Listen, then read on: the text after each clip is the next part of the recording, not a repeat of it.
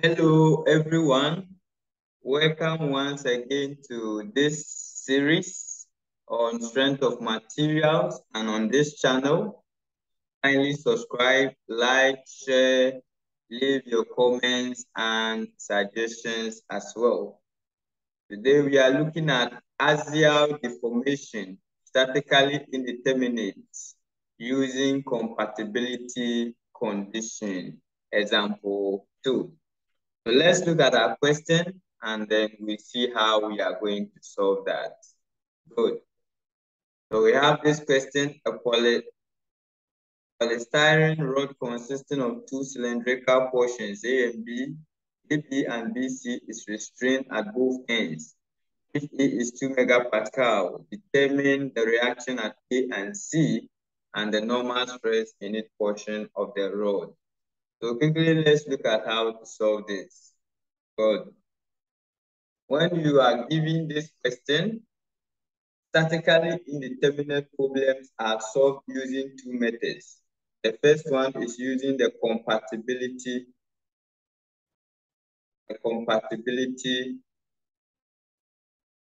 method, and the second one is using the superposition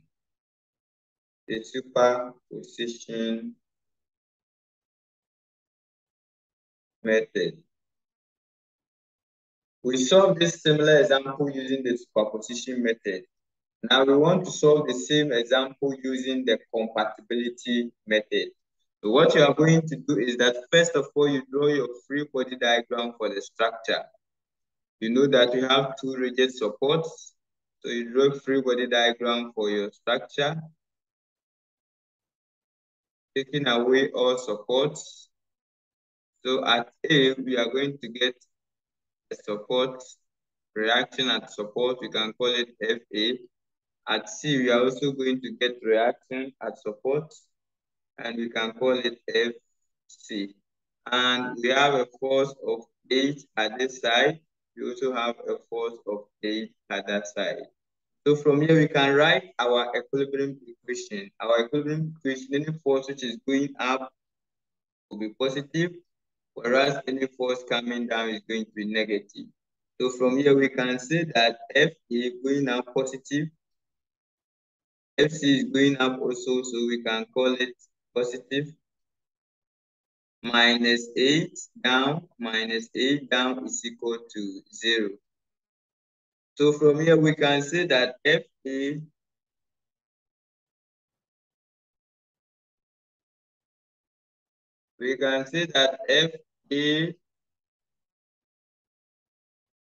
plus FC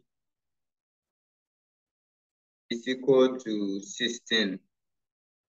So this will be our equation 1. Don't forget that you have already stated that we are using the compatibility method. When you are using the compatibility method, what you are going to do is that you are going to divide your structure into two sections, assuming that there is no external force applied, or you are going to cut your section into two equal halves at the point where the external force has been applied. So here we can see that the external force is applied at B. So we can divide the whole structure at B into two sections. And I draw the free body diagram for AB and also for BC. So for AB, the structure will look like this with a reaction called FA at this side. And the force, the external force which is applied is here. We call it P. So we can call it as P1. So we do the same for this other section too. This section 1, this is where we have drawn the free body diagram. We can do the similar one for this other section, which is number 2 here. And because this P, that is where the force was applied, and we have indicated this one as pointing downwards. So at this side, the one where it was cut should be in the opposite direction to what we have indicated here. Therefore, we can get another force here. We can call it P1, but that one will be moving upward. And this will be the reaction at C. The reaction at C. So we can call it F of C. Once you have been able to do that, looking at this first section and this second section, we can write the equilibrium equation. From the first section, we can say that F of A minus T1 should be equal to 0. And from there, we can say that FA is equal to T1. We can do similar for the section 2. Sorry, I indicated wrongly the direction for FC. So from here, you see that FC is going up. So this is FC going up also. Let us stick to what we have already indicated up there. So from here, we can say that T1, which is going up, plus FC, which is also going up, is equal to 0. And from here, we can say that T1 is equal to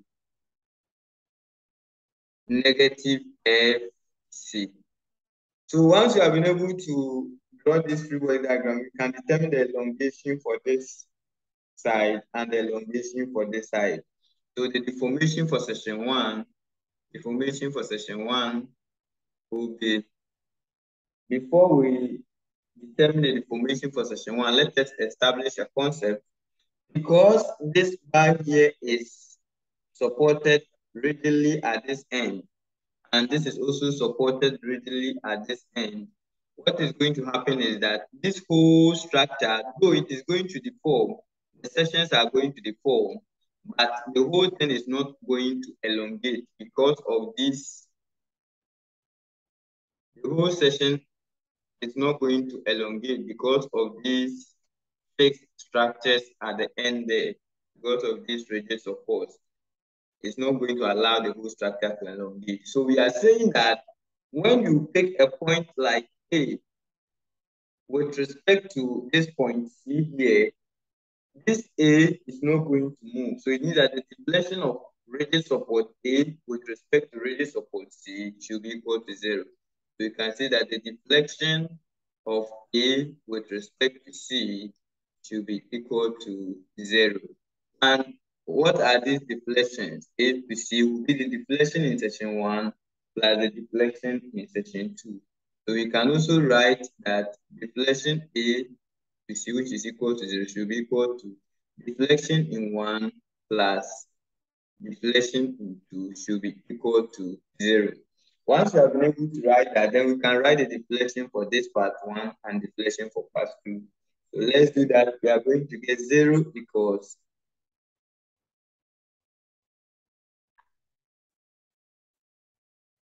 our deflection in part 1.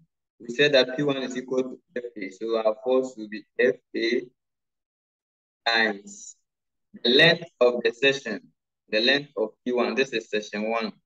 So you can see that the length is 6.5 from B to A. The length is 6.5. 6.5 over the area, which is 3.142 times the diameter, which is 0.3235. Sorry for that, 0.35 squared, all on 4 times the modulus of elasticity, which we are told that is 2 times 10 to the power 6, plus the deflection of this second section. But for the deflection of the second section, we said that P1 is equal to negative FC. So we are going to get negative FC times the length of this section here. The length from B to C is 5 over 3.142, the area times the diameter squared. So the diameter is 0.5 squared, all on 4 times the modulus, which is 2 times 10 to the power 6. Once you have been able to do that, we can just simplify this. expression there, and from there we are getting 0 equals. When you simplify the whole of that and the whole of that, don't forget that this negative is going to, it's also there. So we are going to get 3.378 times 10 to the power negative 5 FA minus, because of this negative sign. So we have 1.273 times 10 to the power negative 5 FC. Then from here, this will be our equation 2. And we already have equation 1 in terms of FA and FC. So we solve 1 and 2 simultaneously. We solve 1 and 2 simultaneously. And from there, when you solve equation 1 and equation 2 simultaneously, our FA will be equal to 4.4 kilonewtons. You can just point on that on calculator and then you verify. And our FC, from there, our FC will also be equal to 11.6.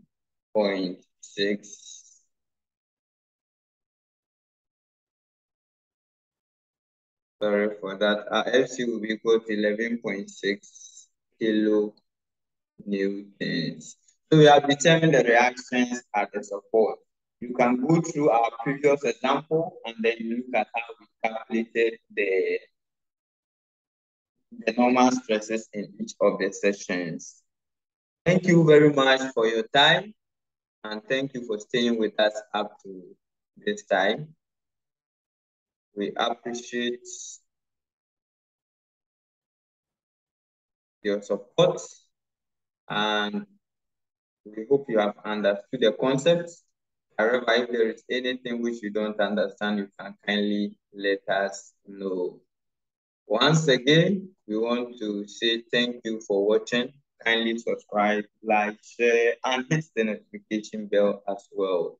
We shall meet again in our next video. Until then, bye-bye.